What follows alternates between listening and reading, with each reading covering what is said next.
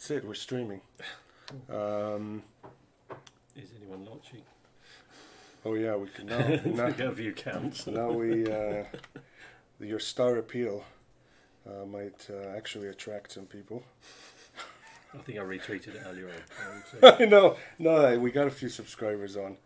Oh yeah, here we go. So this is now live, and hopefully it'll show some of the comments. The problem is that you see that when we have the view, it's showing a few seconds later, and it can be quite confusing.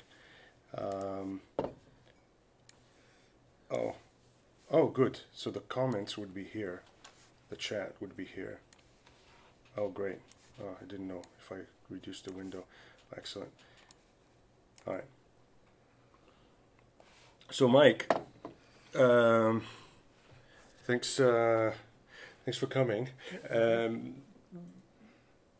Well, the idea behind the variety show is to have videos about what's going on in Boldport Club and Boldport, but also bring in people that have interesting things to say and not necessarily keep it all about electronics. And Mike is the first guest with that is a external guest that I am now trying to make an interesting conversation with, and because not because you're not interested, because I am leading it and I need to make it interesting. So Mike, you have, I mean, I hate to define a person by this, but you have a very popular YouTube channel, and you do wonderful things. And I think in the past when we've met and you've shown some of the things that you will show today, I thought they were incredible, and not only the results, but also the way you've gone about doing it, and it definitely came out of passion, at least the way I perceive it. That you wanted to do it. It was just fun. You had the tools to do it. You did it, and I relate to that because a lot of the things I do because I don't want to bore myself. and you have this sort of you're in this situation. Correct me if I'm wrong. That you do the things that you love, that you enjoy. You also get paid for it. Some of it, yeah. Some of it. But you are incredibly selective about the work that you take on, which is a very good position to be. Well, yeah, I've always been just extremely lucky in that I don't really need the money. I could live for quite a long time without earning any more money, but my problem is I sometimes find it a bit hard to say no, particularly to an interesting problem, or just quite often just keeping existing customers, sort of thing. So I've already got a relationship with them. So on any random job from a customer, I know that the logistics, I know what they're like as a customer, and know what You've gone through the sort of, well, you've gone through the sort of pre-sale, getting to know each other phase. Yeah. Yeah, we understand each other. They know that they're going to get something that works on time, and I understand what they want to do. They're going to pay on time. Well, usually, right? Yeah, but eventually, it's on time or eventually. Yeah, there's some leeway there, right? Yeah. But but again, I know this from the stuff that I'm doing, that you have to discipline yourself and to say no to some projects that that are going to be too distracting. It's partly that, but also just unknowns. I mean, I probably turn down at least one job a week. I get random emails, and because of the field I work in, it's very much sort of artists, designers, lighting designers, and everyone seems to know each other. They went to the same college or whatever. Right. And I regularly get emails saying, I'm contacting you because XYZ recommended you, and I have no idea who XYZ is because it's a third or fourth hand recommendation. So that's obviously a nice place to be in. But now a lot of it is, we've got some, what's probably a fairly tedious thing or something. My speciality is really if people can't do it with off-the-shelf electronics, they come to me to design something custom. So I quite often get inquiries that I'll just reply saying, look, just go to this shop, buy this, and that'll do your job, or whatever. I'm not into like buying something, selling it back onto someone for X times the price and whatever. I find myself often telling people that I'm not the right person to do the job.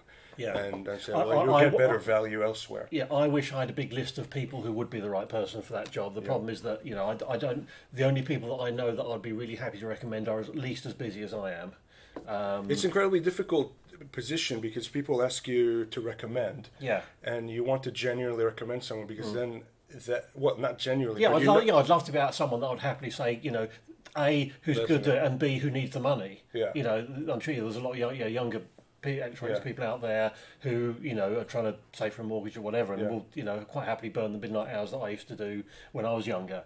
But I just don't really know who they are, and I don't know, I don't know enough people that I know well enough to be confident to recommend. But also the recommendation ends up coming back to you, right? If things didn't work out. Yeah, I mean, I would never recommend someone unless I was absolutely certain they were. But that list is incredibly short. Yeah.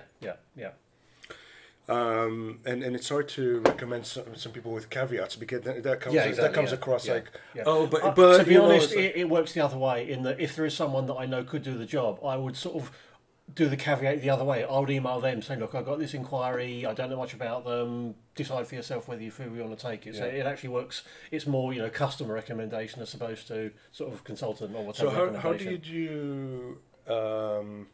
how do you decide what to say no to? And during your thing, what are the determining factors of saying no? It varies depending on how busy I am, particularly how interesting the job is. If it's something that I can turn around really quickly, and I mean, basically, I don't do any production stuff at all these days because that's got the long-term commitment. They'll say, oh, yeah, we want this prototype. Then, okay, you deliver the prototype.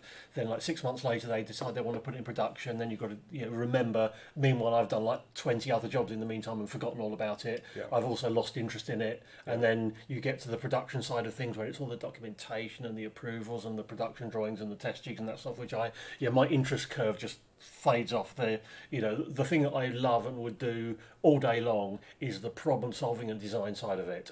Everything else gets less interesting after that. The way this is something of course I don't get contacted many times a week like you do. I say far fewer no's, but I look at it, is it fair for me to take on this? Not fair, but am I going to enjoy it? Is it furthering me towards whatever? I mean, whatever that I feel it needs to get me to today.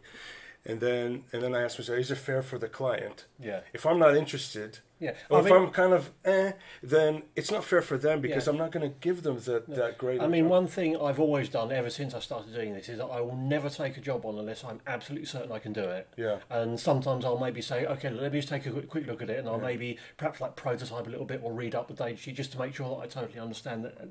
My biggest fear is suddenly coming to a point where I'm just totally stuck and can't do it. So I will never take on something unless I'm absolutely certain it's doable. Right. So that's one field. So for example, if someone emailed me something that needed some really good knowledge of like mathematics and 3D stuff, I'd say no, sorry, I just I'm not the person for that. It's like with RF design, or RF voodoo type stuff.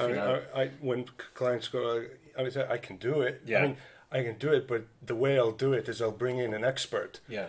I know enough to know that I'm not messing around. But also, you also have to know that expert beforehand. Yeah. You know that there is someone, they can do it. So it's that problem, but it's deferring that problem. You wouldn't do it unless you happen to know someone or have maybe chatted with them first before accepting it. That yes, they can do it. They can do it in the time scale. They can do it at a sensible cost, etc.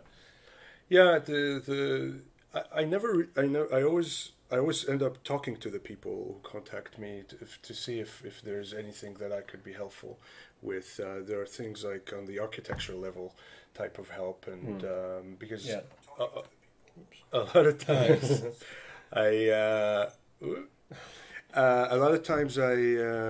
what would end up happening is that not a lot of times, again, a lot of times for me, I guess,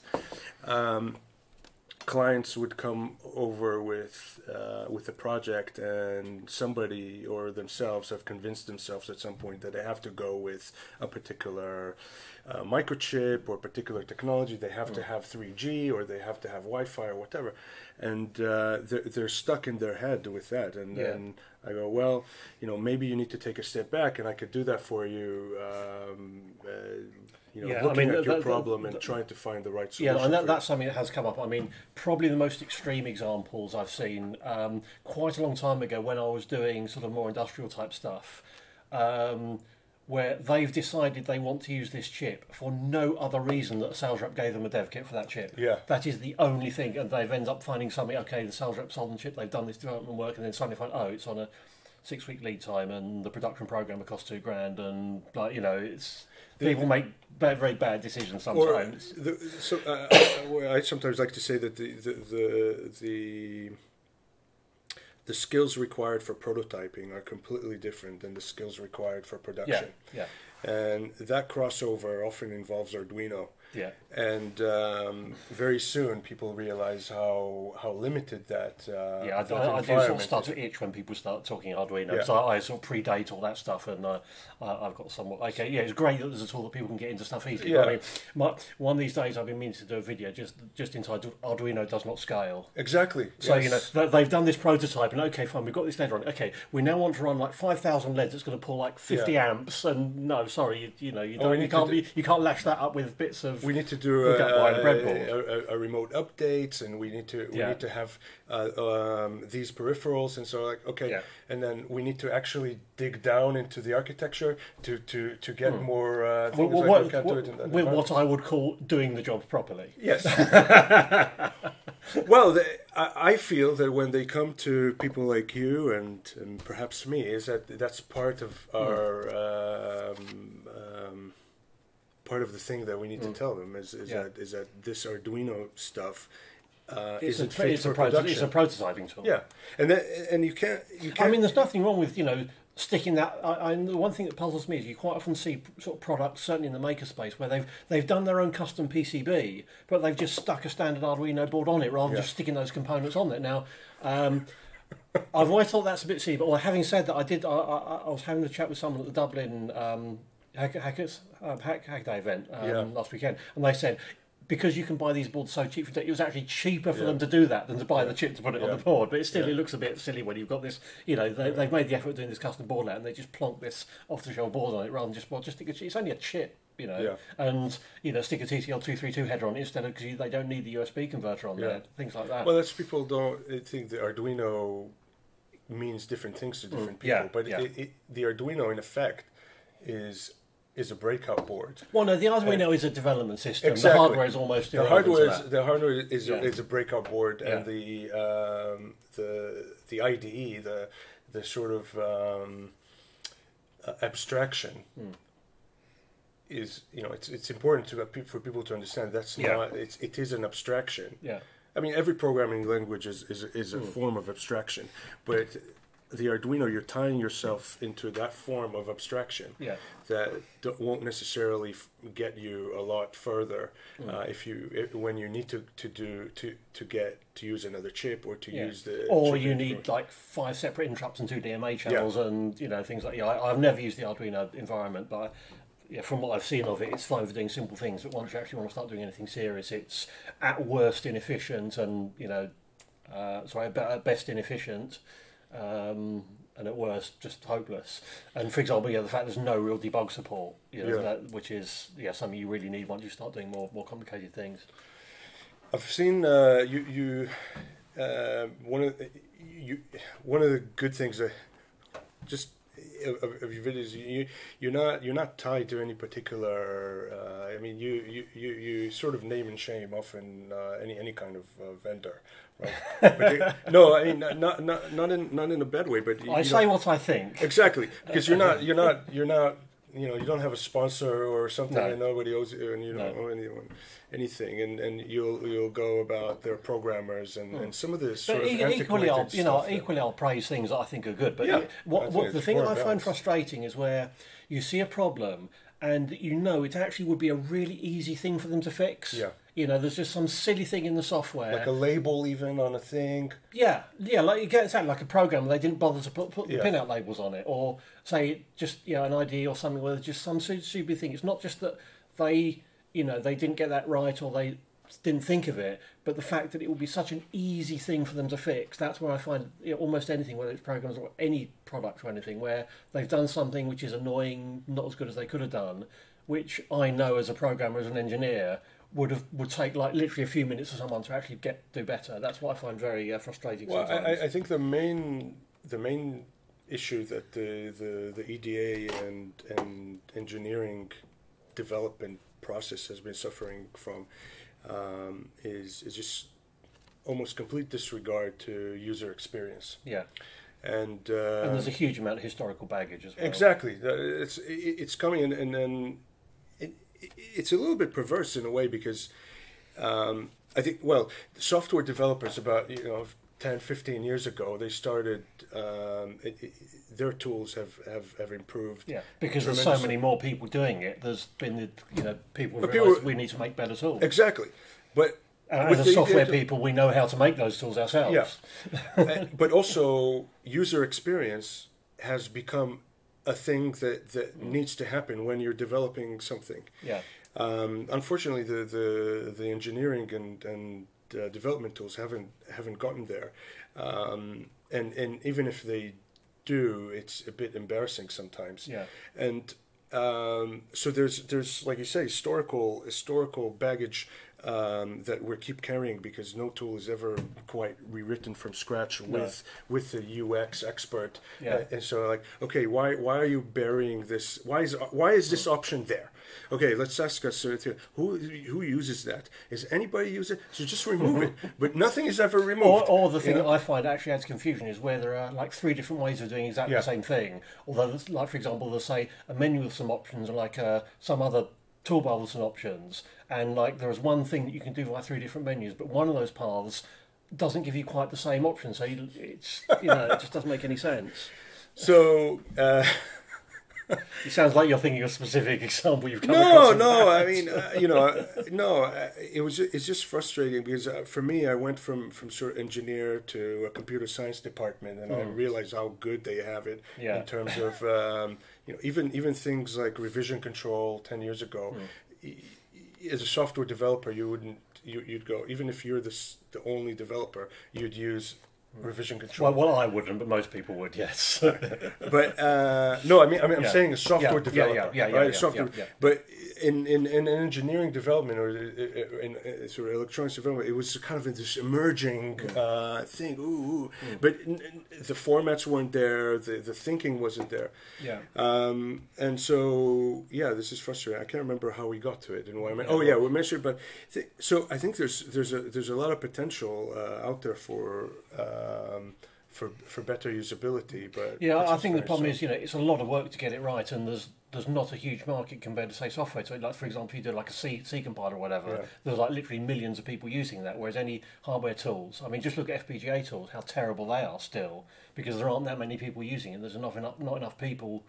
There's that thing. Okay, someone at Xilinx say, okay, we'll do this fabulous tool, but it's going to cost you $10,000 a seat. How many people are going to pay that? Well, there's also if there is one case against rewriting tools, if you piss off the existing users. Exactly.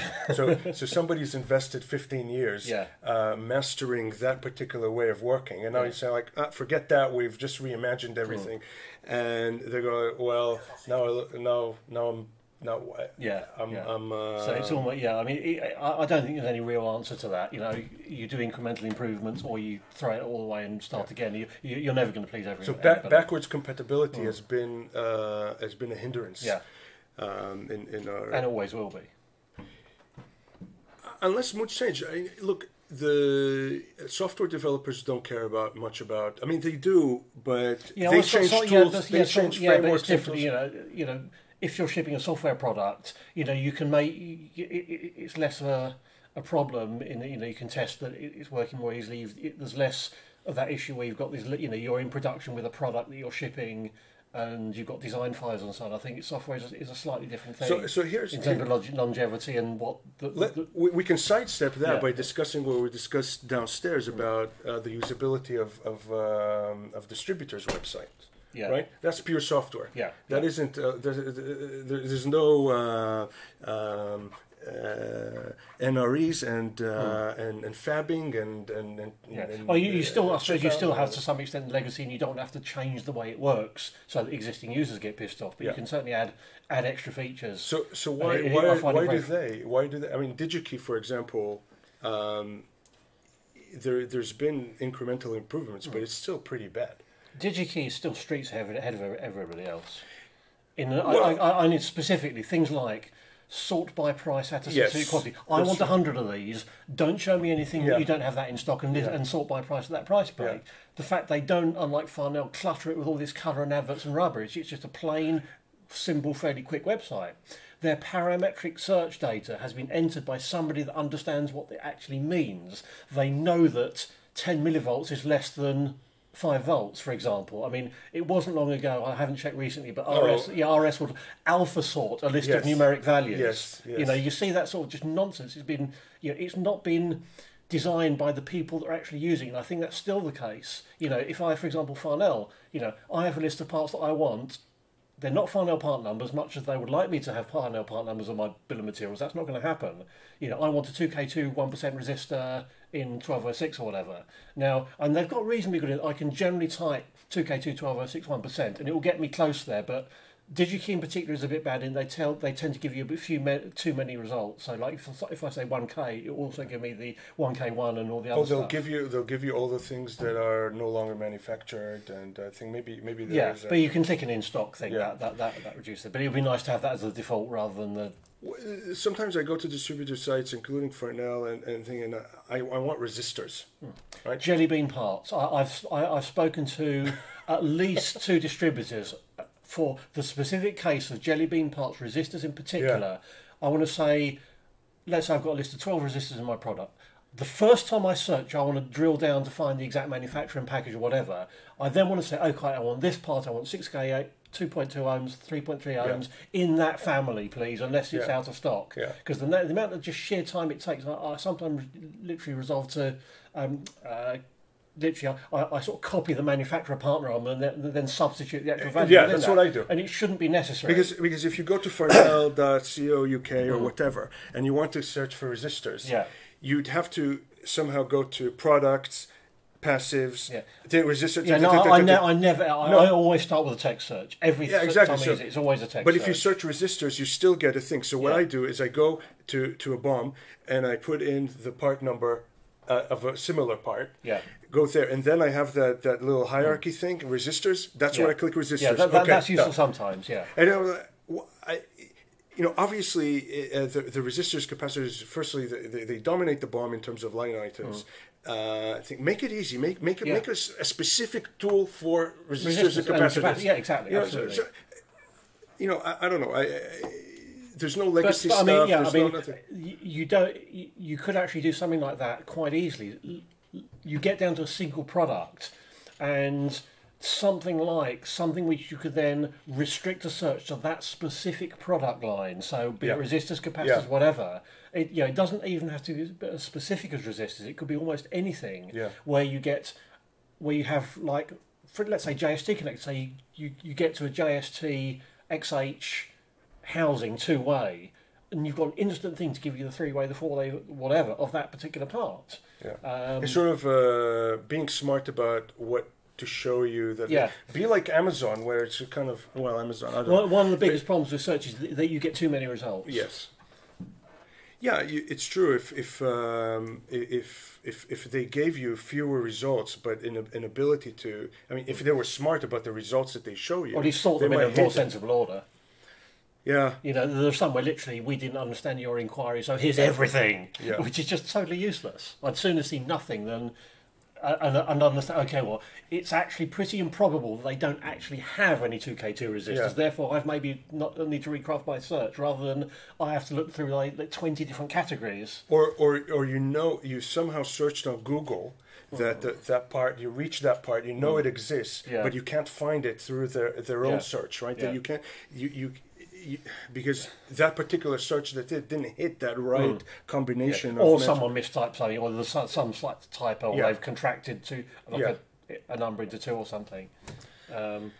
Oh well, the solution is We're only customers. What do we matter? But I mean, I have had literally dozens. I mean, every like 18 months, I get a new Farnell rep or RS, and they ring up all bright-eyed and bushy-tailed. Yeah. Sort of, what can I do for you? And I've now given up. I used to spend time explaining what's wrong with their website, how can they improve it. This is over 10 years, and I'm just convinced they don't give a shit, or they don't. I think they probably don't understand the problem because they haven't sat there. I tell them, okay, look, what you need to do, compile a bill of materials of generic parts, sit down at your website and try to order those parts and see what things don't work very well, because that's what they'd have to do to really understand the problem. or not necessarily them, but Somebody pay somebody to do it. UX expert, Yeah. running a few experiments exactly. with other engineers and distills down all the issues and they need to understand that affects their bottom line at the end, right? Because if you are shopping for certain components and that DigiKey is going to give you a much better experience, I'm not talking about production components, right? I'm talking about 100 off 20 items that you're doing for a prototype. Then they would want that, but you get a much better experience at DigiKey. I mean, there's been several occasions where I started ordering stuff from Farnell, got frustrated either with not finding it easily or not. The website being slow, gone over to DigiKey and just done the rest of the order on DigiKey. From where I am, Farnell comes tomorrow, DigiKey comes in 2 days. If I have to get one part from a prototype from DigiKey, I might as well get all the parts from DigiKey. And that's happened. Farnell have lost business because of that from me, and RS and whatever, purely because certainly DigiKey has got the most number of things right. It's still not perfect, but in terms of if I have to go to one website to do a big order, it will probably be DigiKey because their website just works a lot better than most of the others. So we can summarize that we agree that the user experience affects where you shop when it comes to components. Yeah, definitely. So if anyone, I doubt that distributors are listening, but if you do, hire a UX expert. I know that one company does have one.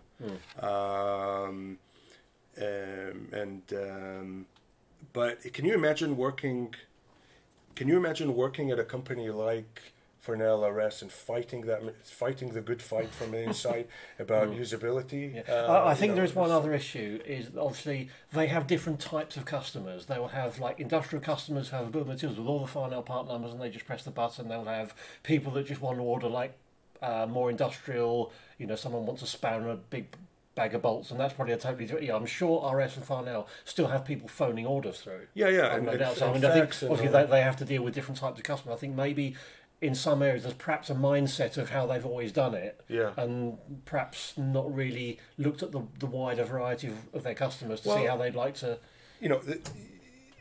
I think with EDA, with the distributors, they have those. A certain percentage, say 10% of the clients that never go to the website, right? They go and they have their or they ask their purchasing department. And they go, okay, and it's somebody's job to put that in. And they're like, I'm happy with this job, and I've learned how to use Farnell. I don't only order from Farnell. And but a lot of their business comes from that. But then there's the sort of the long tail of us. Small fries putting in the stuff. We're complaining. But my prototyping needs aren't a particularly big business for them. But then I do production stuff as well. If Farnell was not interested in this business, in sending you 5 components next day, They wouldn't offer that Yeah. free shipping and all that. They want that business, Yeah, right? And I can't imagine that all of us are doing huge 100,000 thing. Besides, yeah. So there's a lot of room. There's a lot of room for improvement, and I think not only room, but there's potential. If there's a distribution. Well, I don't know. I've been thinking about it for a while. If they improve it, they will get more business. There's no question about that. I would sooner order from Farnell to get stuff tomorrow than DigiKey the day after tomorrow. Or if that process is as easy. Yeah. And at the moment and it fast. isn't. Yeah, yeah. Right. Well, by easy, I mean fast. It's my Yeah. time. Whether it's Yeah. The actual speed of the website or Yeah. how easy it is to find products. Or, imagine the next step. I mean, it's silly to even think that this would be something we talk about today, but that they have some intelligence in the back end to suggest to you things that you might be interested in. No. You don't want that. That would never work. Come on, Farnell try it. Farnell do occasionally. RS do it. You bought this resistor. You might be interested in something. It's just they throw the Amazon. That would call me cynical. I mean, okay. If I order a plug, maybe suggest the mating socket. If I order a connector shell, maybe suggest the pins. Yeah. Okay. Fine. But, I mean, let's start there. But do you think they'd stop at that?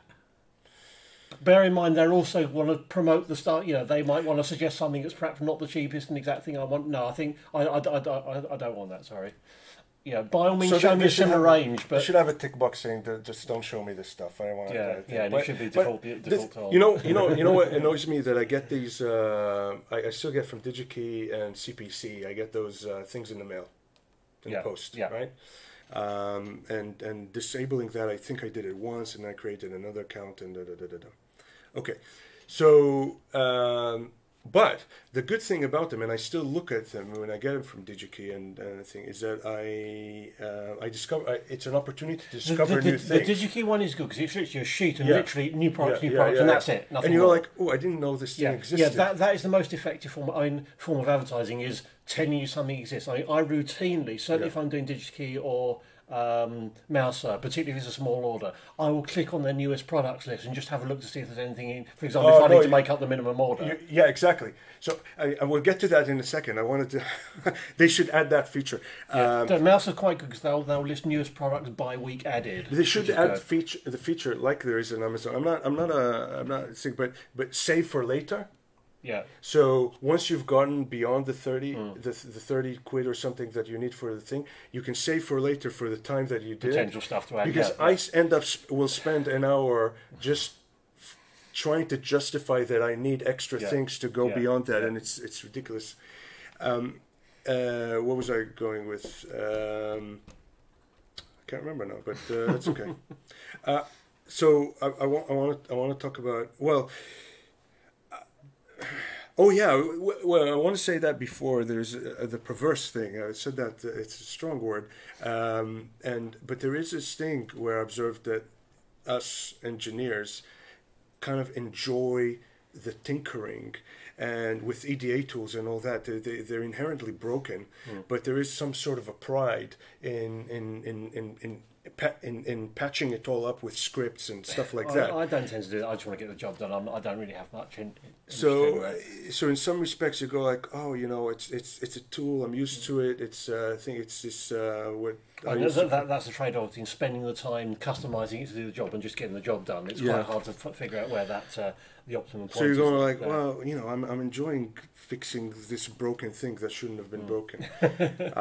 Instead of things, yak shaving and all that. I actually did a talk at the Dublin On Conference, which I am going to do as a video, is basically the fact that I almost never do a schematic when I do a board layout. And just the fact that design tools in general aren't good at that flow where, okay, you're doing a very layout-orientated thing, and it doesn't make any sense to commit, for example, these pins to these functions before you've actually seen it on the PCB. So I do the same, but because I work with PCB mode, the tool that I've written, that doesn't have schematic at all. So and my view is that the physical form of the board has the most information.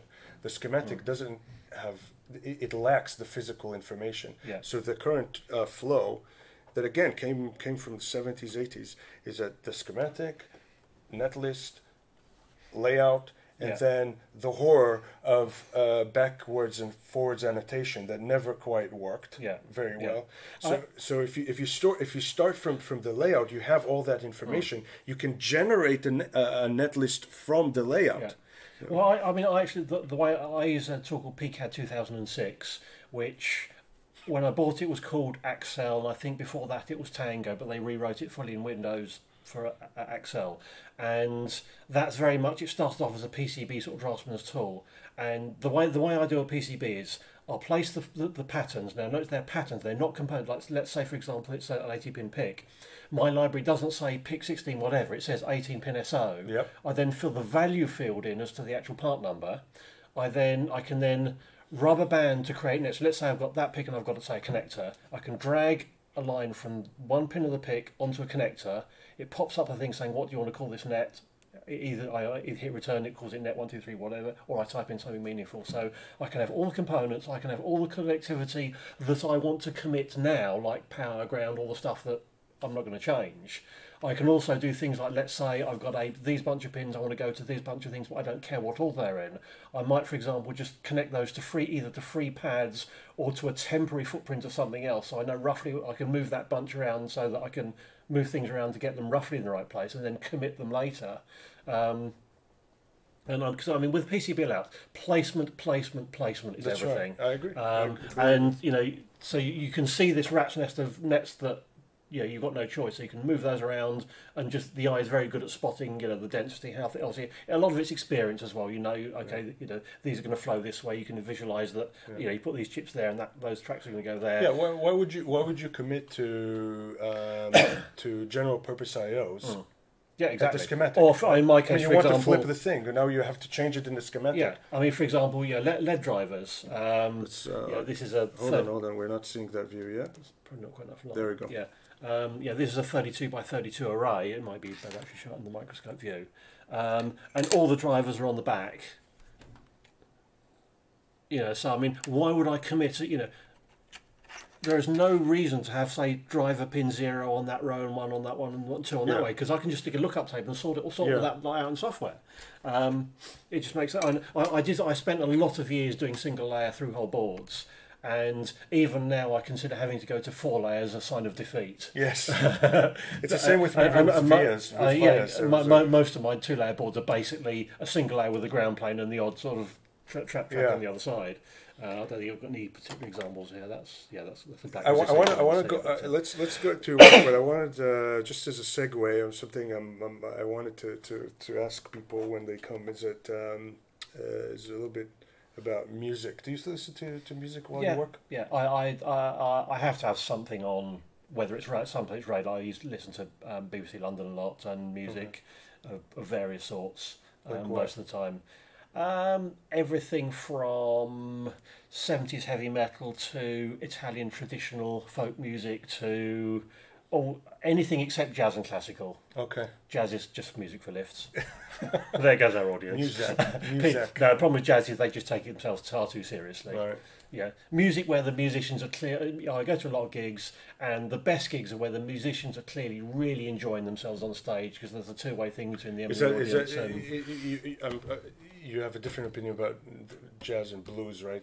But blues is okay live. It does start getting a bit samey after a while, but it's, again, listening it to it recorded again, you don't get at least with blues live you get the atmosphere and the live thing. It can get a bit repetitive. So do you listen to music that you have or a playlist that you created, or many years ago, way before like MP3s, I actually built myself a 1300 disc CD auto changer system that went through the whole house, had a remote that had a full database of everything on it. That's obviously now just a hard disk. I've got all that on there, but also I tend to listen to, there's a few internet radio stations. Like which? There's a great French one called Radio Sing Sing that plays the most wide range of stuff you can possibly imagine. It's brilliant. They do go a bit jazzy sometimes. French, you said? French, yes. It's I think it's Radio Sing Sing. It's based in, so I can't remember exactly where in France, but it's, if you like eclectic music, any time of the day you hear all sorts of really weird stuff. There's an American one called Radio Paradise, which plays some good stuff, a bit less varied.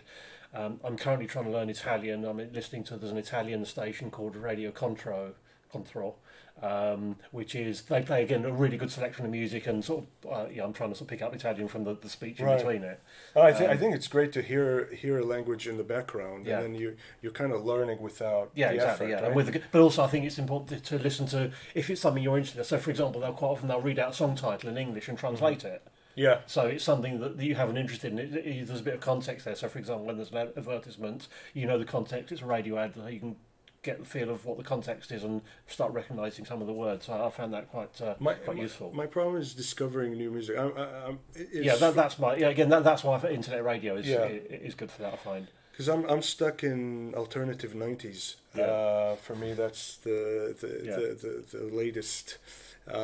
Only Faith No More, Rage Against the Machine, and I mean, these days Alice in I'm actually Chains finding a and lot of Western music just sounding very samey. I've been finding a lot of things like Eastern European music, and there used to be a venue, unfortunately it's just closed, in East London called Jamboree, and they played like all sorts of stuff, sort of Balkans, Eastern European, Italian, and they'd have nights for certain things. And I've just gone down there randomly and just seen some amazing stuff. It's tiny little. The venue is probably the size of this room. It's a tiny little thing, but unfortunately they're developing the property and they got thrown out. Flats. Well, I think it's hosted there. There's a bit of a story behind it, but basically their lease was. They were about 3 months off their 10-year anniversary. They were going to develop it, but I think they got thrown out before, so that the planning application didn't have the fact that there was an existing tenant of a music venue, because that might have got classed as a local asset, and therefore the planning permission might have had to have forced them to include that. So it's all very sad. But there's still some there's a. I like just small stuff in some tiny little venue, just people having a good time is my sort of music. So I now pretty much everywhere listen to, unless I have my own playlist to Planet Rock. Yeah, I used to listen to that. My DAB thing died recently. I've not listened to it for a while, but yes, I did used to listen to Planet Rock. That helps me. I mean, firstly, they play often, more often than I expected. Faith No More, which is always kind of. But they play the old stuff and they play the new stuff. And as a sort of kind of grumpy old man kind of thing. I go like, the new stuff.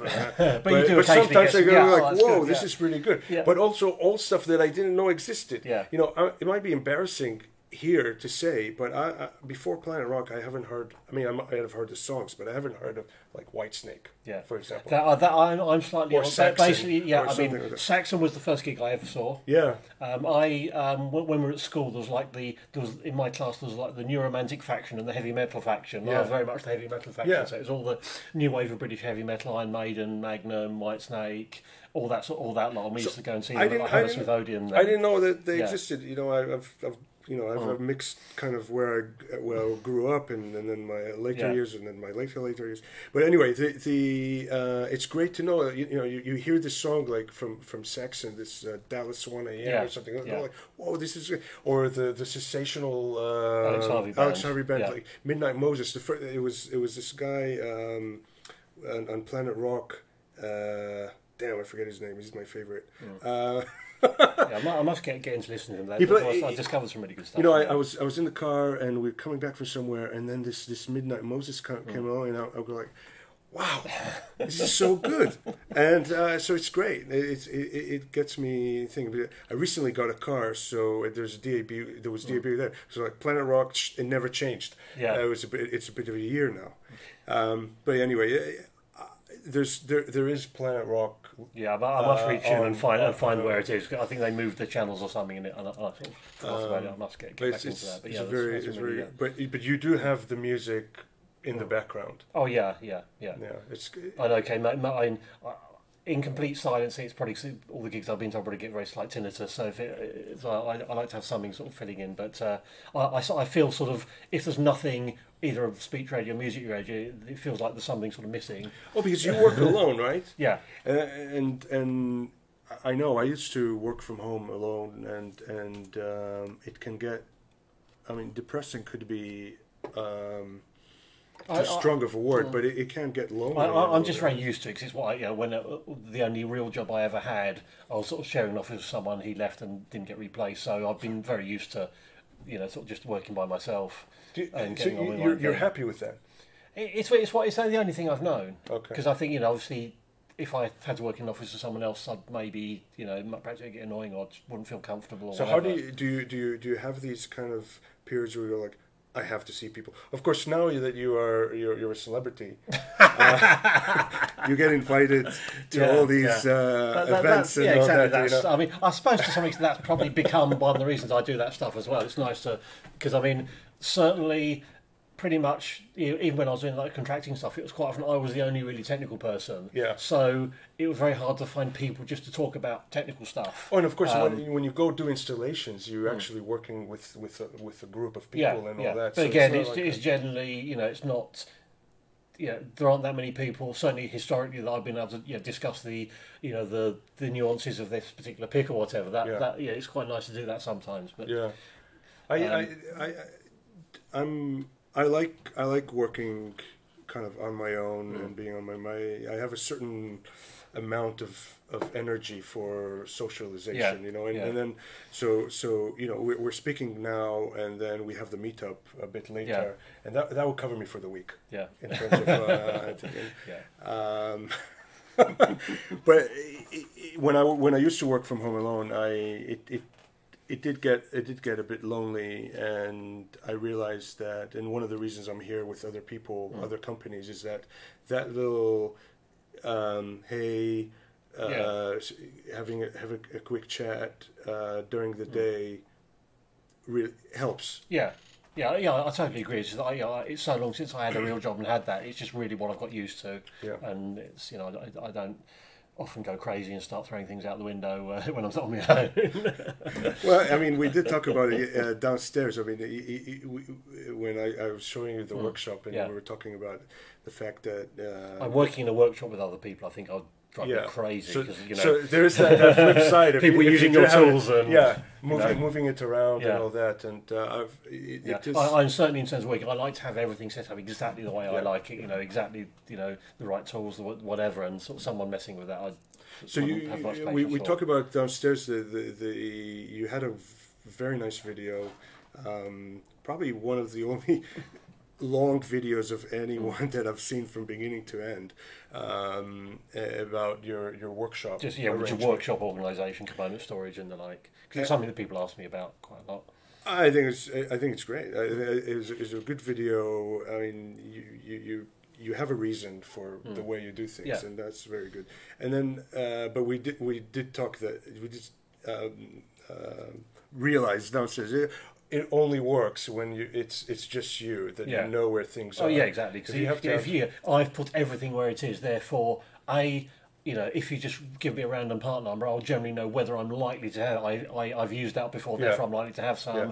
I know roughly where it's going to be, if not exactly where it's going to be. Because obviously, but as soon as either somebody else has put something somewhere or somebody else has taken something away, you no longer have that complete knowledge in your head. And certainly for the you occasionally see people proposing, I've got this database with all of my parts. No, you're never going to bother keeping that. Exactly, and we were trying to do that here with Ben and me. I was like, okay, how do we organize and coming up with things? For production stuff, maybe. For development stuff, it just doesn't make any sense. I'm talking with production stuff. It's easier because you have per project box and so on. And things like have a process of going into production. Then at that point, you define where these parts are, whatever. But in development, you're buying random stuff from file. Now you're prototyping stuff. Everybody's inventing their own method, and also there will be those people who say, like, I invented such a good method, I'm going to create a product around it. Did you see that Kickstarter? They actually mentioned it on the Ampower yesterday. It was a Kickstarter a while ago. It was something like a set of component drawers with like motorized things. So you type a component in it would like. It was totally ridiculous and stupid. But occasionally you see people proposing our parts storage and cataloguing systems, and there might be a few people to whom that suits, but it's you have to have a slightly obsessive nature, I think, to do that. Exactly. You need if you're already disciplined. You don't necessarily need that thing in order to organize this stuff. If you need that, you're not disciplined enough to even use that piece of software unless there's a boss kind of going like there's a policeman saying, or you've got some traceability requirements in some yeah. industry where everything needs to be traceable, that sort of thing. That's a whole different ball game. All right, so let's. We've got any questions on the archery? No, this is still about. Oh, is there more here? No, it's about the people don't like Amazon style thing. It's not what I was proposing, but I mean maybe a little bit, but do it in a smart way, right? Of course, a way that works. I will Radio Sing, the French radio station. Radio Sing Sing, SING. Okay, I'll SING. definitely try. Just that. Google Radio Sing Sing, you'll find it. I'll definitely try that out. All right, so you came to our last meetup, and then we saw you at the unconference Hackaday thingy last year, and you brought some things that they're just so good. I've always got random things in my pockets to show people. I just emptied them all out on the table, so you could pick at something and see what you thought was interesting. And some of these aren't mine. I've got that's actually an iPhone PCB that I got off from the. Wait, we're not seeing it yet. Yeah. Okay, so I want to let's show us what you want basically, because I picked that up from Scotty, the guy from Strange Parts that does his own iPhone things at the Supercon Hackaday Supercon last year. Okay. This is just an iPod. You can buy blank iPhone PCBs in Shenzhen. Oh yeah. And I just thought this was. I got excited. Wanted to try looking it through on my X-ray machine, but unfortunately my X-ray machine won't really penetrate well. But just the sheer density of this PCB. Did you try the what the QR code does? No, I didn't actually. It's probably just a number. It's only a fairly small code. But just the sheer compared to the sort of boards I do, this is just on a complete other planet, really. Just the sheer. Focus this close up. So you can get that really. But there we go. I don't know how many. I'm not sure how many. I think something like 8 layers or something. But just the fact that it's just so So it's a PCB. I understand what a PCB is. This is just so far beyond anything I've ever encountered. It's just when you could say anything about Apple, whether I'm not. Well, let's leave it for another time. But in terms of integration, they're totally ahead. Throw an infinite amount of money as a problem. Yeah. But I love there was that article a few years ago. So you can't do this because you're not Apple. Just go about all these people. Things like molding and all this technology that materials. You just can't do that stuff unless you throw like millions and millions and millions. And then you'll have the Kickstarter that will say, "Oh, we just do it like Apple." Yeah. But show us the kind of the light.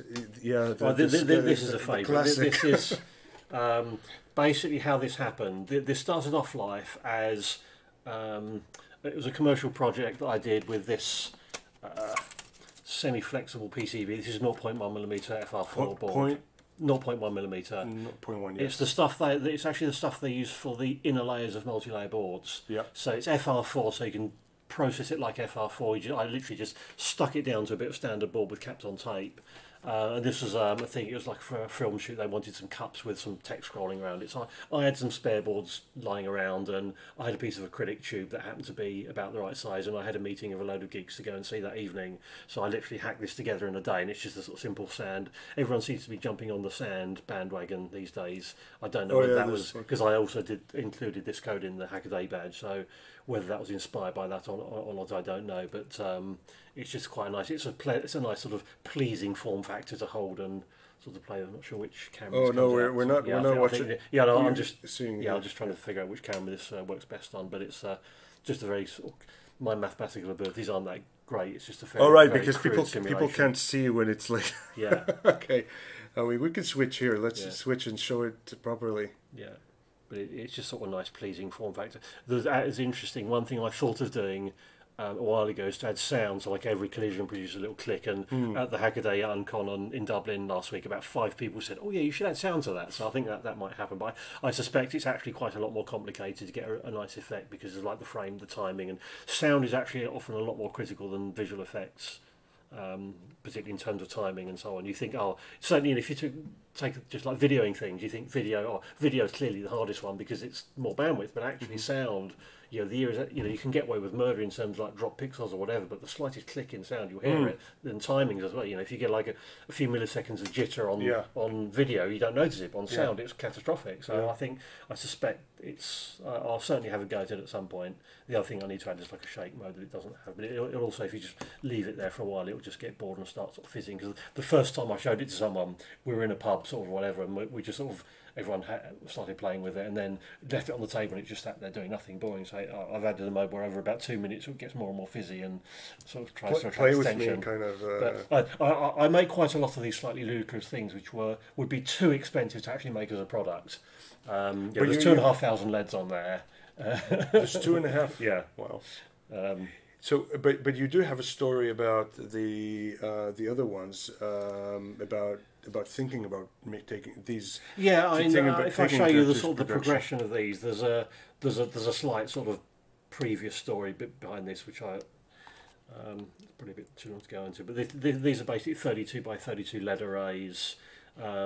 This is driven by an SD card. So this was the first one. I actually did this. I mean, actually going back to the let's make up the value for an order. I was browsing through Mouser one day and trying to find something to make up a value, and I thought, oh, they do 0402 white LEDs. Let's order enough and do an array, nice big array. So I sort of did this again just to see what it would look like because I had a bit of spare time. And about a week later, I got this from a UK company called Plessey, who are fairly new in the LED market. They're an old company, but then this is a new sort of division of them. And I got an email from their sales director said, "Oh, you ordered all these LEDs. What are you doing with them?" Which I thought was slightly odd, but Oh, you ordered from DigiKey? No, this is from Mouser. From Mouser. But they'd obviously passed that sales contact on to the manufacturer, because I had the intention of doing this, and if it worked out, I'd maybe email the manufacturer saying, "Hey, do you want some demos?" So it turned out. It's mildly useful, but also you kind of don't want that from happening, right? Yeah, well, I wasn't particularly bothered. So I ended up making about 10 of these for them as show demo units. Right. This is blue, but most of them were done in white. This is a simple case made out of PCB, which was horrifically pain in the bum to manufacture. And this was like the next version. This is it's basically the same electronics, but the casing is actually made of corian, which is a material that's used for making things like kitchen worktops. It's like a blend of acrylic and it's not silica, but it's some sort of silica type material. So it machines really nicely. It's got this nice sort of matte, soft feel to it, and it's nicely translucent. But again, I show this to people and think, "Oh yes, I love it. It's really nice." But what is it? It's just a thing. Yeah. So I thought, well, okay, that's probably a bit big to be a wearable. So the next one was this. Let's see if I can get this to power up. Maybe we can put this under the microscope so people can see that. It'll probably freak the microscope out a little bit, but I think this is about 1.27 millimeter LED pitch, I think from memory, and 0402 LEDs, and then sort of there was this, which this is like a circular array, similar concept, but more of a sort of size to be wearable. What I want to do on this, again, this is playing back pre-stored content. Incidentally, this flame footage, that's actually burning lighter fuel shot at 1,000 frames a second, which makes some quite nice content. But I'd like to have some sort of self-generative thing, so to give a more variety, so you can have the accelerometer and it'll do some sort of interesting effect based on the motion. And what's inside that is this.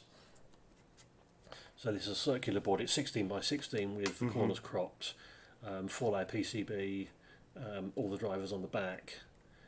This was a rather interesting layout job. This was what this came from. Obviously, the problem with LEDs is current. White LEDs are stupidly efficient, but you still need a moderate amount of current, and normal coin cells have got quite high internal resistance. Yep. So I started with this. This is a lithium-ion 2450 coin cell, so you can get... So we're like 3.7 or something? Yeah, 3.7 volts, and you can pull about half an amp out of that if you really want to. So I started with that size, then said, okay, how many LEDs can I cram into that space? And what is the densest line and hole size that I can get from any of the pooling services? Which turned out to be, I think it was like a 0.15 millimeter drill. But then I think you either in private conversation or in talk that you ran into the vias. The limiting factor is the vias, because I'm not using buried or blind vias. Yeah. And of course, because this is a matrix, a simple, it's not Charlie Plex, it's just a simple XY matrix. But there has to be a via to every LED location to get the if you've got X on one side of the board, Y on the other side. So and it has to go to the chip, right? It's well, yeah. The first thing is that you've got a via by every LED, and therefore everything on the back of that board has to fit around that grid. You can move the grid around a little bit, but obviously because the LED positions, there's only so far you can move it. So the challenge on this was actually just fitting the parts around that grid and being able to route it. I'd say there's only 4 layers, and the centre layers are basically mostly power. Did you do kind of via and pad kind of thing? Or? No. There are some vias that are very close to pads in some locations, so that was a real sort of challenge on that one. So this, and the nice thing I like about LEDs is they're so low power, and this will run for about 3.5 hours with this content on that battery. And this one's got there's a USB for charge, and also there's an onboard serial flash, so you can plug it in. It appears as a USB drive. I took Microchip's file system library and their USB library and sort of munged them together and made a flash driver for it. So you can easily change the pattern. Yeah, but I want to move to something that's got its own self-generating content. Just to get a bit more variety. But I've not costed this, but there's still like 240 LEDs, and I think that would still be quite expensive. Yeah. And it's also, I'm not happy. The aesthetics of it, I'm not that good at mechanical design. I can recognise a nice design when I see it, but I have to do a lot of iterations. I can't just think of a design and come up with something that looks really beautiful. So this was really a minimalist case, which I'm still think is a bit too lumpy. So the next iteration is this one. So the thinking behind this was, what can we do that's still interesting without so many LEDs? So this is basically a 64 LED ring, and we've got an accelerometer, but we've also got a microphone on it, so it's sound reactive. Again, I'm quite lazy in that I designed it, I get it working, I then get bored and move on to something else. So what I actually want to do with this is some sort of like gravity type effects and that sort of stuff. At the moment, the content is really just testing the hardware. It's just making the size based on sound and the movement based on the yeah. Wow. So this is a lot simpler. It's an 8-bit pick, 64 LEDs. And the thing in the centre still is a 4-LED board, microphone in the centre, one of those MEMS microphones. One thing I need to figure out on this is charging. Again, this is using a 2032 lithium ion. I want to look at doing some sort of wireless charging. The problem is that almost all of this is taken up by this big magnetic battery, so winding a coil around the outside is not really going to work for wireless charging. So I was looking at maybe using like a very small coil at one edge, but again, I haven't really got around to doing anything serious with that. But that's sort of, I might, this matrix, I'm actually getting slightly more sort of fond of this one now. I might at least do a costing on that just to see what it costs to make. The potential of the full array is... Yeah, I think so, yeah. I mean, in terms of power, Well, basically, the full array basically needs a battery that size, whereas this needs a 2030. The main thing on this was, let's get it down to a 2032, so it's a lot. This runs on a 2032. Yeah, and again, that'll run for about 3.5 hours on that, because these LEDs you can run them with like a couple of milliamps or so, and they're super bright. And the other interesting thing that came out of showing this to people is that this one, I quite like the whole diffusion thing, but lots of people said, no, we like the effect, we like the visual effect of being able to see these LEDs. Yeah. So that's maybe sort of changed my thinking slightly. I maybe look at some sort of clear. It needs some sort of casing just for robustness. Maybe some sort of clear thing might be the way to go on that. But I'm still. So sort of a diffuser that... or just two options, like a clear and a diffuse thing, I don't know. But I mean, I'm slightly stuck on the aesthetic side of things, which is not something I'm particularly good at. So, I wasn't sure whether we should discuss this, but what do you think about the kind of work that I do or that we do? I think it's really very interesting. The fact you're taking interesting forms. You don't have to. No, I'm not blowing smoke up your ass. I'm just saying. I know. People have different. I mean, one of my interests is using PCBs for things other than electronics. Yes. I mean, one thing that's quite interesting is that I often find when I go into a customer that's, say, doing the mechanical design, is they don't even think of PCB as a potential construction material. They'll go to lengths at manufacturing. Yeah, they'll like laser cut a plate of aluminium and have the holes cut. I mean, a classic example, if you're doing an outdoor installation, you quite often just get these standard outdoor cabinets, and they will sell you a chassis plate, which the idea is, let's say you've got a box that's got, say, a power supply and some stuff on a DIN rail or whatever. They'll sell you this chassis plate. The idea is you can build all your stuff on this plate, your power supply, your control, whatever, and then the whole thing just goes into the case in one go. And for the same price, they'll sell you this blank steel plate. I can get 3.2mm PCB, cut to shape with all the holes drilled in the right place. So if you're building like 10 of these cabinets and you've got like 4 or 5 bits to put in this cabinet, just having a plate with all the holes in the right place can save you so much time. And it's about the same weight and strength as aluminium. And what I observed about the PCB as a medium. When I first started, is that the potential, the manufacturing potential is already there. They're geared up to making small quantities of these things. Small quantities, any kind of routing outside, you know, the holes plated, all the printings, the silk screen, the colors, all that is all there. Yet the EDA tools are limiting you to 45-degree angles and square green boards. But it's there. It's sort of untapped. If you want to kind of put it, and so I wanted for a long time. I still haven't done that. Is to do a proper front panel from PCB. Instead of, people would go and cut metal for it and all that. And the other thing of doing things with PCB is that the design is already kind of there, right? So if your outlines and things, it's if you wanted to create something that is matching, you don't have to transfer it to another tool. In my case, because I'm using Inkscape and SVG, it's not that difficult. But with if you're using Eagle or it would be nice to have a tool that really integrates all that stuff well. I mean, I suppose with Autodesk buying Eagle, I suppose we might see that happening. But I saw that the latest one does have that a better integration and so on. The PCB menu. One thing that you've said just a few minutes ago that kind of resonated with me is that about that, so people go like, what? It's just a thing, right? And there's nothing wrong with that. But I think the problem is if you say it's a thing and it's going to cost you some stupid amount of money, then they lose interest very quickly. I mean, the Boldport Club projects and the stuff that I've been doing before, it's a challenge to create things that are interesting, also have a good value, and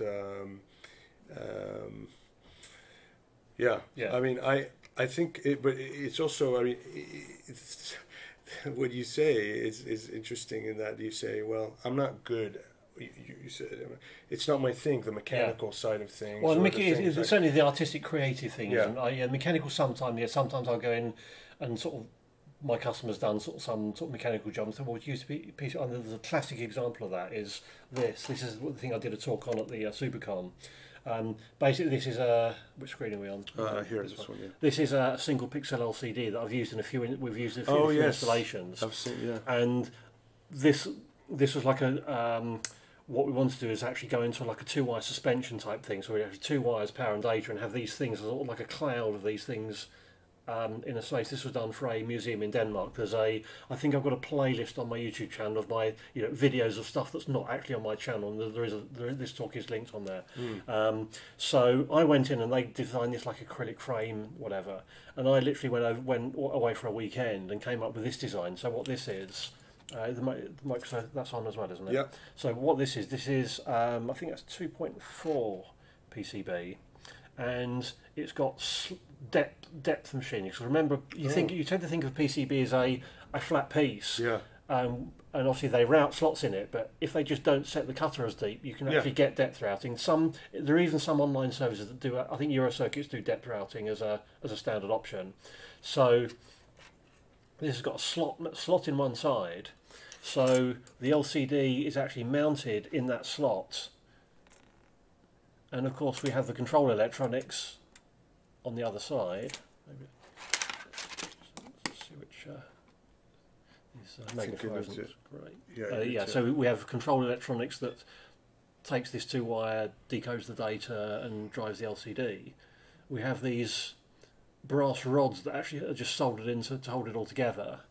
Yeah, that's the thing. You can solder onto it mechanical things. Yeah, and there's some. These are actually surface mountable studs. These come from a company called Mac 8 in Japan. I've got one of their sample things. They're basically all sorts of studs and threads and so on. Absolutely nothing. These come on tape and reel. So you can literally surface mount, screw, male and female screw studs into your PCB. So we've got this very light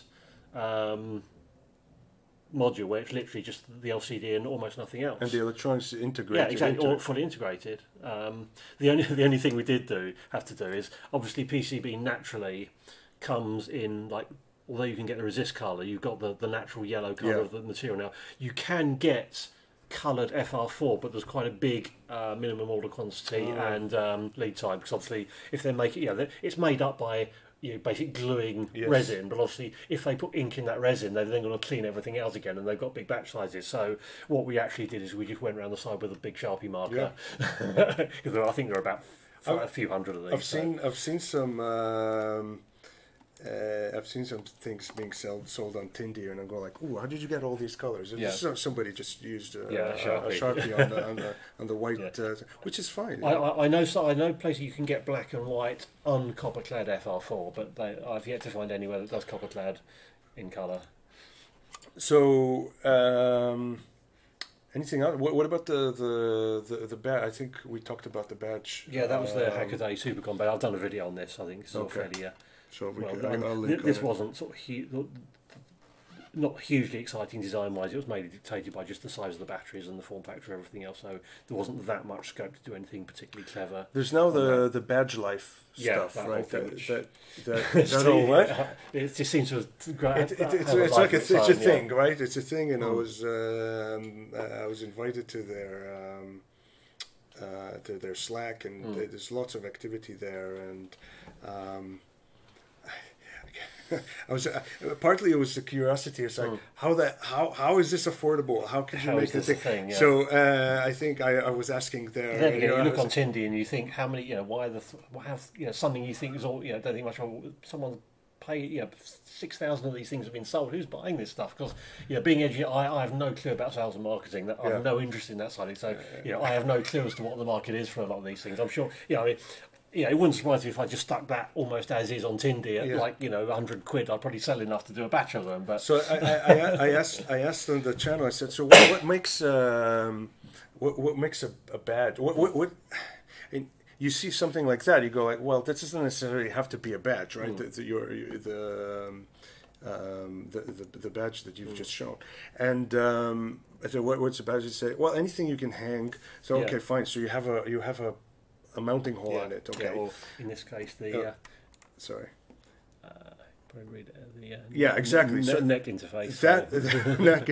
That is required. The other thing is required is completely underestimating the amount of work. Yes. and going well over budget. There's a few private talks and having no life whatsoever other than doing this for a while. There's a talk I saw where they were using one of the various LEDs with a built-in controller, and found that they weren't compatible with their reflow process, and they ended up hand soldering some ludicrous number of LEDs on the board because they couldn't reflow them without them disintegrating. So the badge life is it's a strange little, very hard to explain to someone that isn't into it. Yes, I can imagine there's been some interesting conversations at airport security. Yeah. What's this? It's a conference badge. Yeah. Why has it got batteries on it?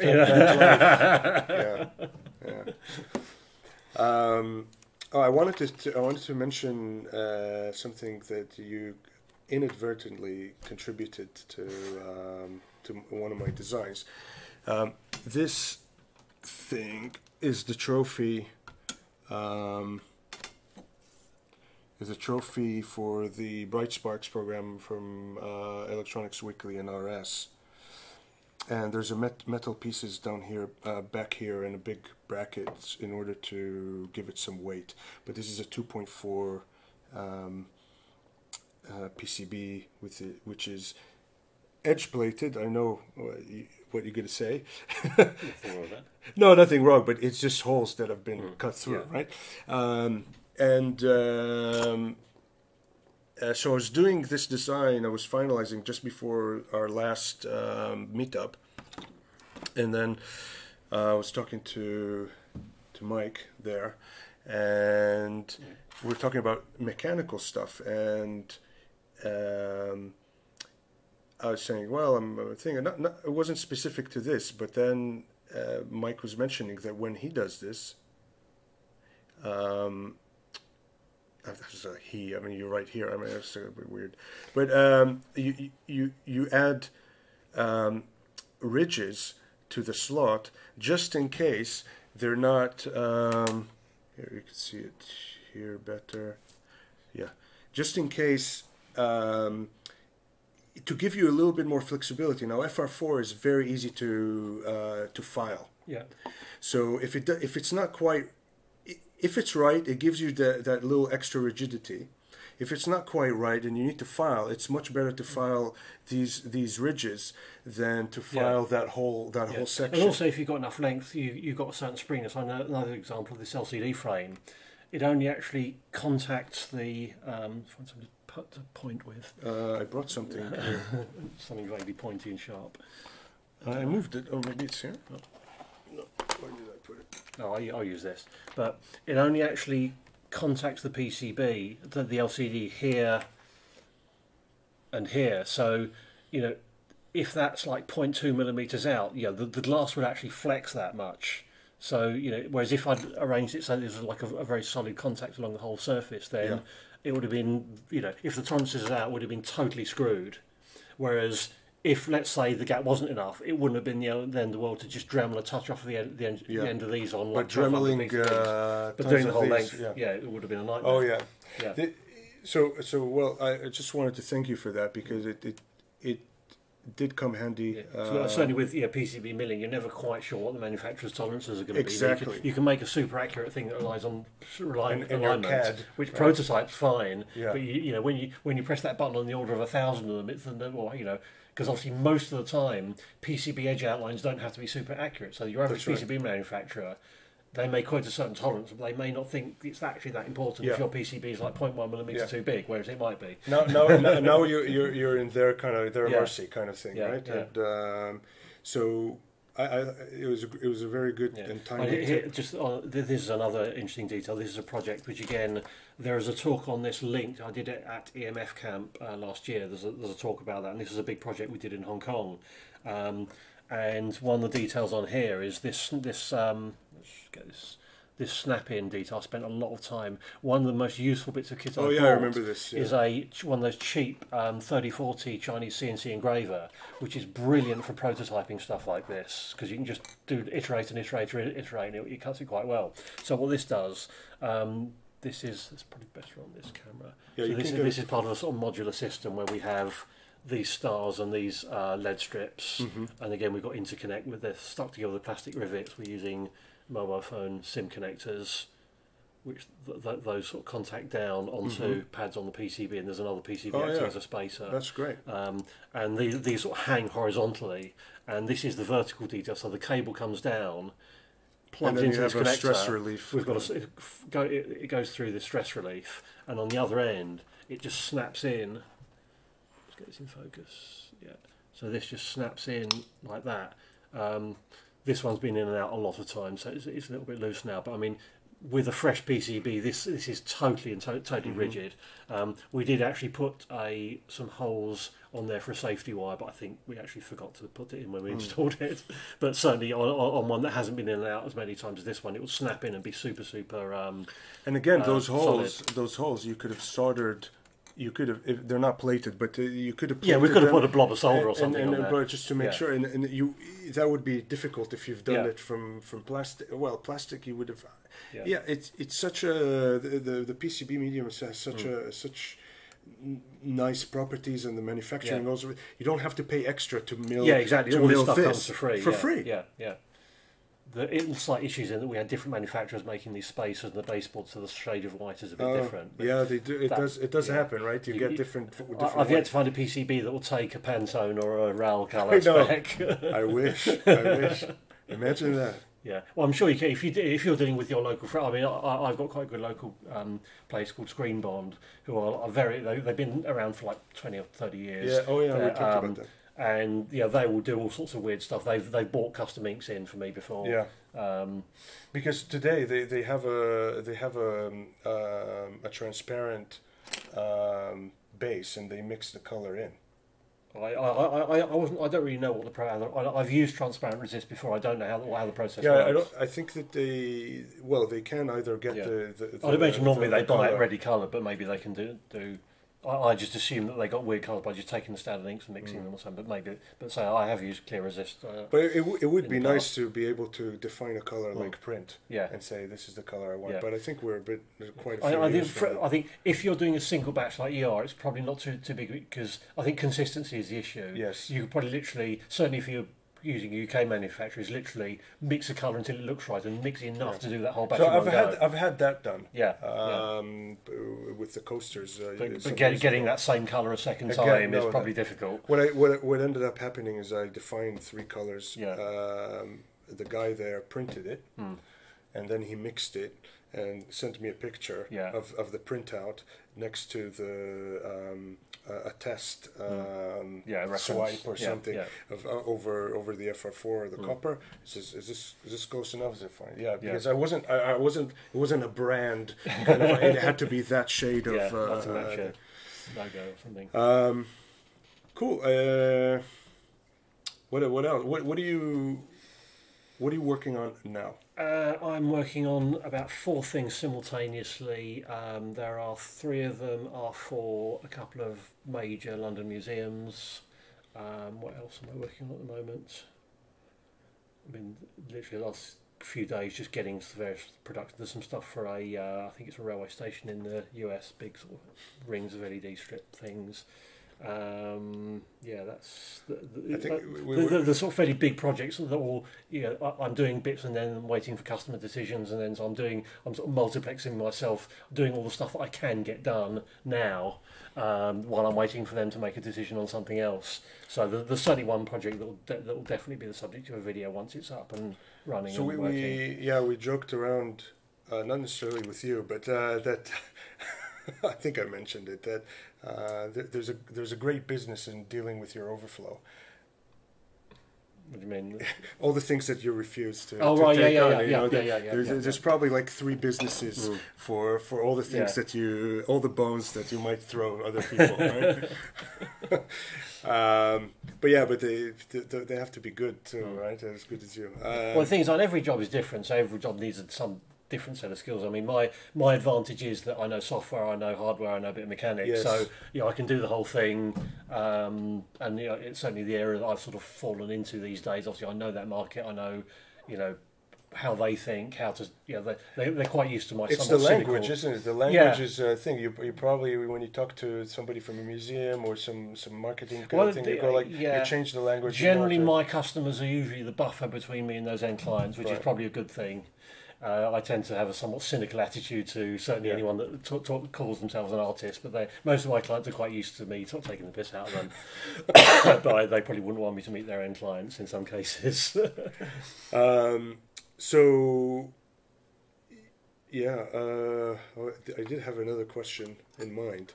So we talked about what you're working on now.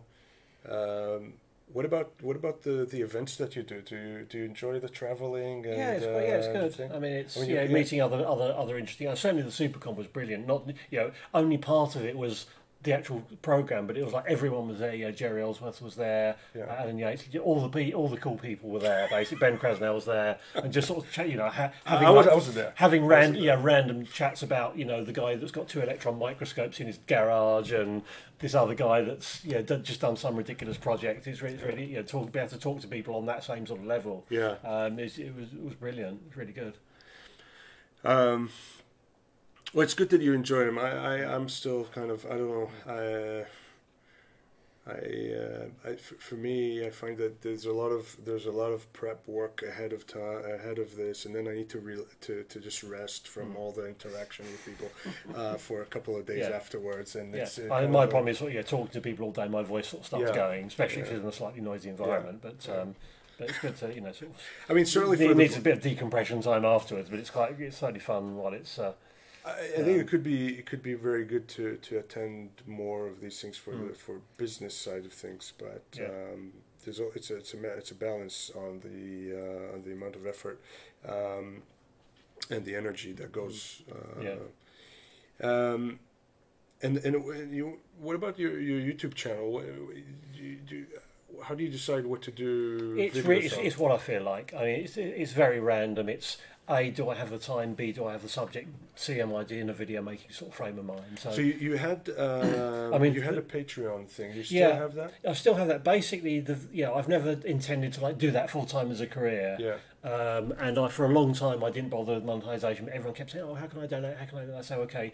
About the only thing that's useful for is but it raises the threshold of what I'll spend on some bit of random crap on eBay, something like DNA analyzer or whatever. And generally, I mean, that sort of goes into a pool for, say, buying stuff, or in theory it hasn't actually been used yet, but like if there's something I need to rent a van to go and get, that sort of thing. But I quite often a lot of videos I don't charge the Patreon because it's not something I want to do for a living. And I don't actually need the money. And there's also of course there's a certain kind of commitment. And exactly. Certainly, that's why I wouldn't do like the monthly thing. It's like a per video. If it's a video that I feel has got enough content to be worth it, or if it's something where I've paid out money for buying some piece of weird stuff, then I'll do it. And you noticed we're streaming live, and one of the reasons we're doing that, or I've decided to do that because I can't be bothered to edit. Anything. Yeah, it's a pain in the butt. So how do you handle that? My editing is literally my problem is that I tend to speak a few percent faster than I think, so there's lots of hesitation and me too. 50% of my editing is chopping out the sort of to the point where I can look at the audio timeline and I can spot them. What I mean, you need a script for that. What I want is a video editing tool which will do speech to text on the timeline, and we'll do things like automatically select based on like silence and gaps. So I can click on, say, a lump of audio, and it will just strip it. Almost all of it is literally chopping the gaps out. That's 75% of my editing is literally chopping gaps and hesitations. And so did the again there. I do. You stop noticing. And I shoot everything in order wherever possible. So just to keep things easy to edit. 'Cause if I can't shoot it and edit in straight away in one day, I'll get bored and forget about it. Or so if you shoot one part, then you have to wait for something to happen. And obviously I'll occasionally do the odd insert and so on of stuff that I've forgotten, but generally it's all done in sequence, even if it means the video isn't necessarily as coherent as it could be. I just don't have the time to go through and polish it. Well, one of the main things the reasons I do it here is that once it's out, it's out. And there's no way back. I said "and" twice now. And so if this was a recorded video that I was going to edit, I'll go like, oh, I have to do it again. And then I go like, oh, I did this with my head. I have to do it again. I'll shoot something, do something, and then just repeat it. Or if I've now tried to teach myself to at least leave gaps. I add edit points for things that. So basically, I will have 1,300 takes of me doing the introduction. And each take gets worse and worse and worse unless you do it. And then you get hungry, and then you get upset with yourself that you can't do it properly, and you go fuck. Then you leave it to the next day, and the lighting's different. I'm not going to do this anymore. Enough. And then you have to smile because even though you're kind of empty inside. The video that I want to do about doing the PCB layout, I've actually got a complete screen cap of an entire board layout process, but that's going to take a lot of editing. Because the one thing I couldn't find is a screen cap utility that would automatically pause when there was no keyboard and mouse movement, which is what I really needed. So I've got this huge long thing. That I have a solution for you. Yeah. But it probably involves things that you don't. We'll have to talk. What I might do is wait until I've got another board layout to do, and maybe do it again, but try and integrate it a bit better because it's going to take forever to edit that stuff. So with PCB mode, I can actually do this. if I am disciplined enough to commit in Git, so everything is in a repository. If I commit every group of changes, then I can run a script that will check out every step and recreate and take a screenshot, and then I could go. Do it. But no, it's possible. It's just that I don't do the. But it seems like you'd say because a lot. If I'm doing a real board layout, not doing something with a demo, I'm stopping and thinking a lot of the time. Yeah. And it just seems to me that it's. Maybe I wasn't looking that hard on, didn't use the right search terms. It seems an obvious thing for a screen cap thing to only capture when stuff's happening. Yeah. And maybe it exists. If someone, please let me know if they know that something. Again, that going back to the frustration of things that they could easily change. If you are writing a screen cap utility, it will be almost trivial to add that functionality. I mean, either based on movement or based on video changes. But the fact that that isn't there makes it a real pain to actually use for what I want to use it for. I hope you find a solution. I think it's incredibly instructional. Is that a word? Instructional. It could be a very good tool to give people an idea of the thought process. Yeah. That's what I wanted to actually show the thought process of doing the the mechanical process of how what I was going to do was intro and then just go through some of the features of my PCB software that I think are important. Why are you moving this? But the first step is. These are what I consider important things in PCB software. I can place a footprint, I can rubber band it, I can, for example, the other good thing I can do is, if I've got like a lead array, I can take a lead, copy and paste it 100 times to make the grid, I can draw one line, copy and paste that, and I can then say, all the copper that is on that board, generate a net based on the things that this copper physically connects. So I can literally draw it almost as a graphic thing, hit a button, I've now turned that into a net list. Yeah. So that's the sort of feature which... it would be good to and then actually go through a full board layout, just showing what the actual process is. But I think encapsulating that's going to be quite tricky. So the board I did was actually quite a complex one. I might wait till I've got another simpler design to do and redo it on that, because that'd be, if nothing else, a lot quicker to edit. Okay, there's one more thing I want to tell you and mention to you. Because we need to finish. We have Boldport Club meetup in an hour at the Sheaf near London Bridge. So if you're listening and you're around London, you still have time to get there.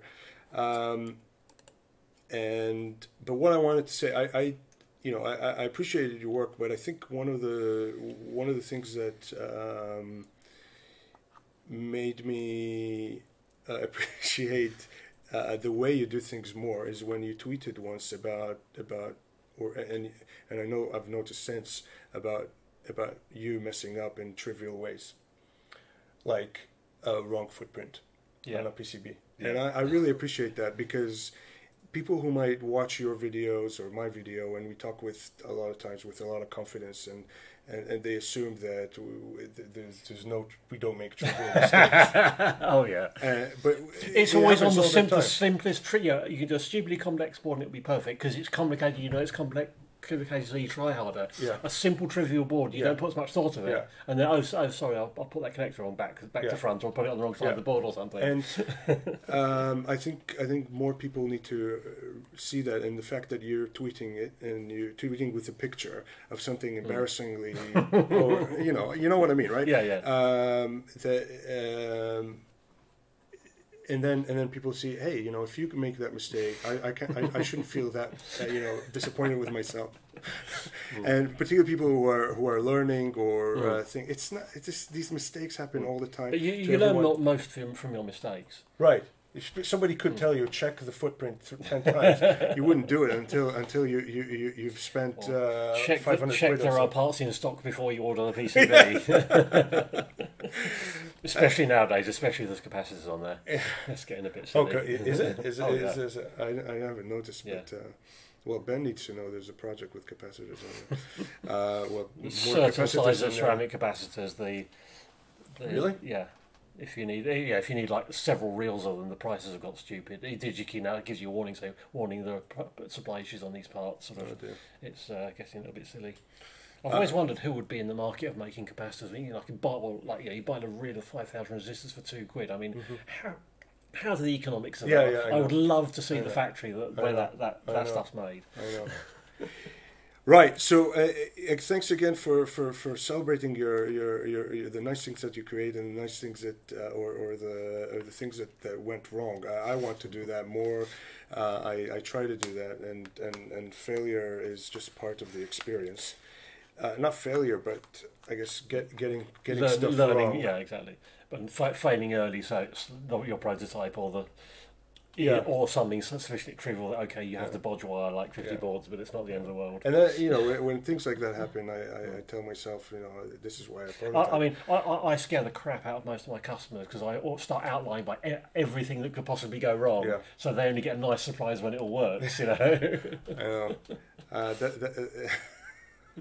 Well, this could catch fire, this could explode, this could, burn the building down. So this is what we're going to do to prevent that happening. Right. So thank you very much for being the first external guest of the Boldport Variety Show. We're going to London Bridge for the meetup, and see you everyone there and next time.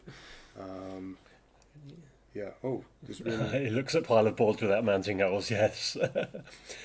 Forgetting to put fiducials on boards and then having to use a component pad as a fiducial for a pick and place machine. Yep, done that one. More times than I really ought to have done. Well, there's probably a couple of hours of video just talking about those sort of things, right? Yeah. All right. Take care, everyone. Bye-bye. Bye.